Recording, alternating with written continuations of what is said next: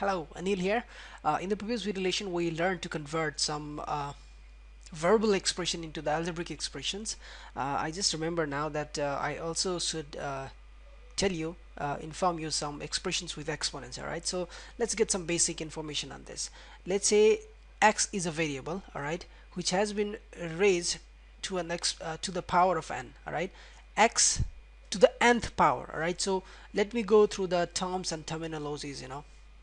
So this x is called base, okay, and this n is called exponent, and this whole expression is called power, okay, and it is read as x to the nth power.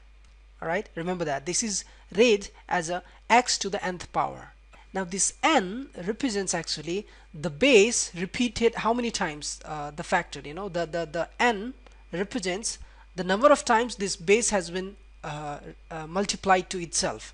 Let's say if I have 2 to the third power, okay, then it means the base 2 is multiplied by itself as a factor 3 times, okay, 2 times 2 times 2. This is what means 2 to the third power, okay.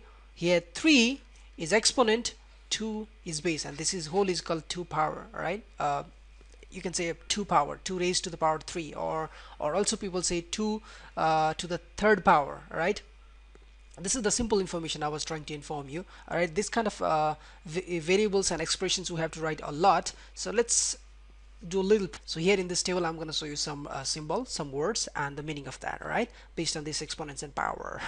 Okay, so here I have 2 to the first power. How in the words we'll write 2 to the first power, okay, first power, and the meaning of this is first, that means just one time, okay, so this will be simply 2. Okay, now let's go 2 to the second power, 2 to the second power. You can write second like that also, okay. This means second power means 2, this base 2 is multiplied by itself 2 times, okay, so it's like 2 times 2, okay, the factor is 2. All right, now 2 to the third power, 2 to the third power 3 times, okay, 2 times 2 times 2, 3 times. All right, now let's say 2b to the power 4, okay, 2 times, this means b to the power 4, and the meaning of this is 2 times b to the power 4, that means b is multiplying with itself 4 times. All right, the factor is 4, okay, so 1 2 3 and 4. All right, now let's say x to the power n, right, x raised to the power 9, x to the power n, which means x times x times x till x. So this is how many times? N times, remember that, okay. So this x is repeating n number of times. This is what means variables raised to the certain powers. All right, now I'm giving you 2 examples. One, I will give you the algebraic expression whose verbal expression we have to write, and another example I will give you where we'll get the verbal expression and we need to write the algebraic expression. Okay, so the first one, 7m to the power 5, okay. How I'm gonna write this verbally? I'm gonna write like this: 7 times m to the 5th power, 5th, F-I-F-T-H, better, right, F-I-F-T-H, 5th power. I'm very sorry, my handwriting is the worst I think ever you have seen, and I know you agree in this. Okay, the second one is I'm writing a verbal expression, and then you have to think. Actually I will solve, but you have to think first, you have to give answer first, the algebraic expression. Okay, so the verbal expression is, all right, so what does this mean? The difference of 9 and negative x cubed. Okay, this doesn't look like cubed. Okay, so cuba. So difference of 9, difference represents subtraction, you already know. Difference of 9 and negative x cubed, okay, x is raised to the third power, okay, so you can say x to the power 3, okay, so x to the power 3, and this is negative, okay, remember that.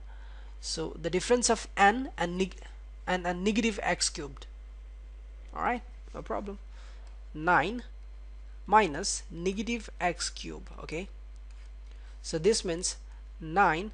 And do you know that one thing, when negative multiplied negative, it becomes positive, okay, so this is going to be 9 x to the power 3. So this is the algebraic expression, and that was our verbal expression. So this is how you're going to solve a lot of problem in future, okay. This is very, very important.